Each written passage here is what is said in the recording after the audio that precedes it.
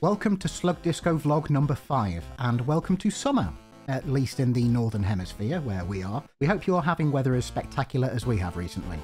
Okay, that's the pleasantries out the way. For Empires of the Undergrowth this time round, we'll be talking mainly about the balance changes that are with testers right now, and the rough time frame of when they'll be arriving. There's also a few new and updated bits of artwork that we can show you for Empires, and they'll be coming in the same update. We'll also go through some of the implications of the roadmap for Empires of the Undergrowth, which was released along with the newsletter last month, so we'll go over that. But that all relates to the balance changes as well. If you're curious about the rather splendid old school style music that I've been using for this part of the vlog, then thank you very much to Tallyho Tuber, who's on our Discord and is on YouTube as well. I'll link their channel down below.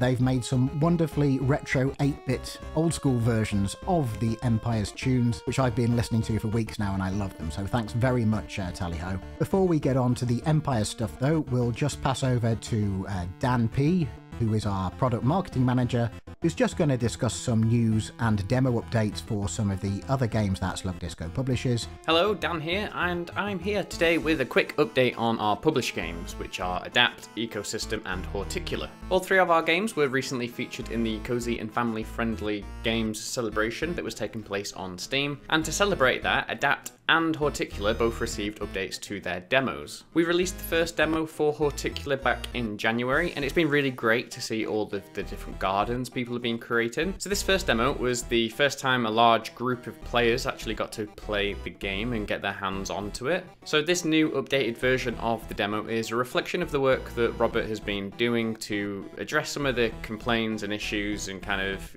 quality of life stuff that came up from that first demo release. And obviously all of the additions and improvements that have come to the 2.0 version of the demo will go into the full game as well, so it's just made the full game even better when that comes out.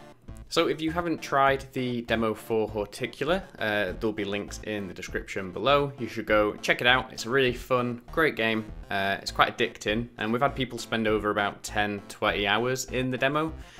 So I don't know what sort of playthrough times people are going to have in the main game. It's going to be crazy. I can't wait. Adapt also got an update to the demo which introduces the sleeping mechanic, so give your creatures a well-deserved rest in the evening, or through the day if they are nocturnal, because you can choose if you're nocturnal or diurnal. This is part of developer Paul's ongoing sort of efforts with the pre-alpha demo, which we're kind of developing alongside player feedback, and the demo is receiving regular kind of updates. It's almost like an early access demo ahead of the early access release, ahead of the full release. Again, a link will be in the description below if you want to play the free demo, get a look at what Adapt is all about, and it's only going to get better from here.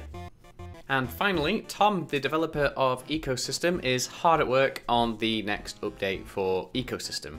It's going to be one of our major updates. We kind of categorize them as minor and major. This is going to be a major one, and it's introducing new combat mechanics to the game. So up until now, creatures would just kind of chase each other and kill each other. They'd attack, they'd do a certain amount of damage, creatures would die. But with the combat update, this interaction between creatures is going to get more fleshed out and actually become part of the simulation. So their different characteristics of how good or bad they are at combat will affect the evolution of that species in various ways. If you want all of the details about how the combat update is going to work, there is a blog post, which again, linked in the description below, and that's a bit of a write-up from Tom, the developer, about what he's actually working on, and goes into a little bit more of the nitty-gritty of how the combat system will work. The clips that you've seen on screen while I've been talking are kind of like visual development stuff. It's going to look better when the combat update comes out. It's just proof of concept, showing that these interactions have been working, and they were just a very, very early look at the combat update. But yeah, expect more news on that in the future. Oh, and before I go, it's worth mentioning that Horticular will be playable at Gamescom in Cologne in August, as well as Bit Summit in July, which is in Kyoto in Japan. Following that, all three games, so Adapt, Ecosystem and Horticular, will be at Tokyo Game Show in September. So if you're going to be at any of those events, make sure to stop by the booth, say hello, and yeah, that's it from me for now. I will hopefully see you in the next one with some more juicy updates about our published games. Thanks very much, Dan, for that segment. Now let's go on to the Empires of the Undergrowth stuff.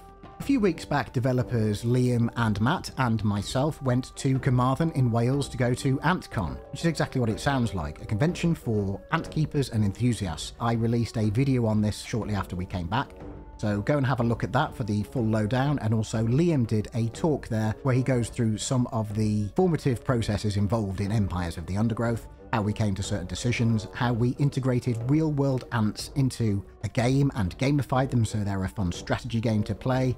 That's all going to be linked down below, and I thoroughly recommend you have a look at that if you're interested in the history of the project and where it's going in the immediate future. So with last month's newsletter, we released a new roadmap for Empires of the Undergrowth, and we'll talk about some of that now. Plenty of it is stuff we've talked about before, either in previous newsletters or on this vlog, but there's a couple of interesting things on there, and I can give a few more details as well.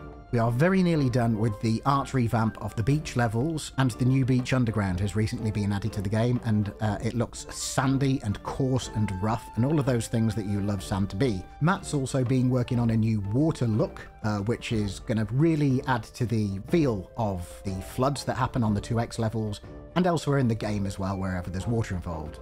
Right now, as I speak, in early June, the balance changes coming to the campaign are in testing with our small focus group. They've been providing some excellent feedback, but the intention is in the fairly near future to get those changes out to a wider beta testing group. So keep your eyes on our socials for news about when that's going to happen. The rebalance mainly addresses food. Creatures in general will be dropping less food, there'll be more environmental food, with the exception of Tier 4, where creatures will provide slightly more food. But it has implications all over the game, including for extra levels and even seasonal levels like the Hungry Spider.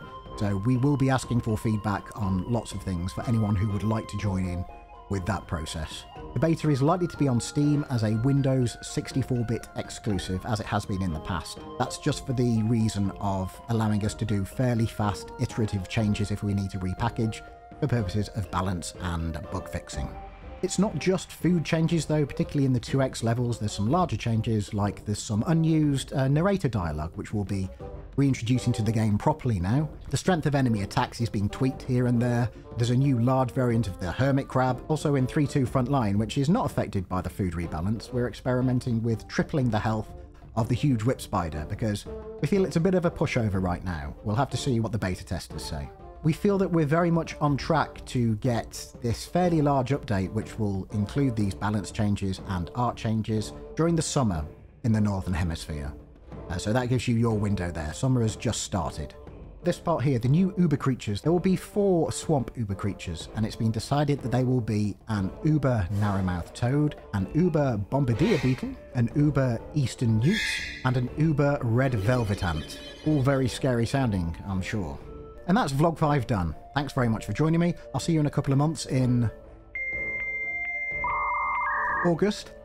There'll be a newsletter next month, as usual. Have a great time in the undergrowth, in the deep ocean, in the wide expanding plains, and the peaceful gardens as well. Take care. Bye-bye. See you next time. Who's just going to talk about some updates? Who's just going to talk about...